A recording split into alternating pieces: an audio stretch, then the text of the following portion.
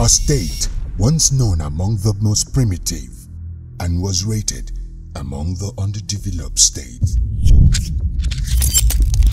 in recent time has become one of the fastest developing states infrastructurally and economically within the economic capital of West Africa. The capital now counts as one of the best cities in the southeast, with a nightlife that has more than doubled since 2015. Honestly, I never knew it was going to be in my lifetime.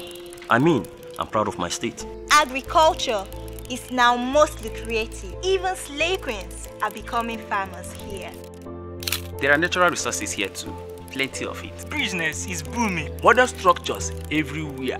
And the only virology center in the whole of the southeastern parts of Nigeria. See, we are now doing mechanized farming here. Highest number of rice mills in the whole of the western part of Africa. And we've got a multi-billion-naira poultry farm here.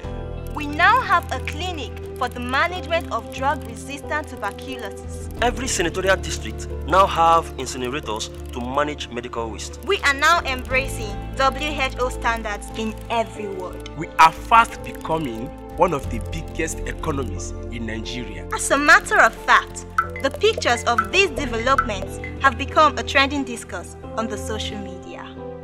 This whole transformation has culminated into more investment inflow into the state, especially in the areas of solid minerals, agribusiness, and commerce. It doesn't end here. Indigenes hawking in major cities of this country should return home. Home is now a city. And this whole great transformation going on in this state is through the effort, pragmatism, ingenuity, and expertise of just one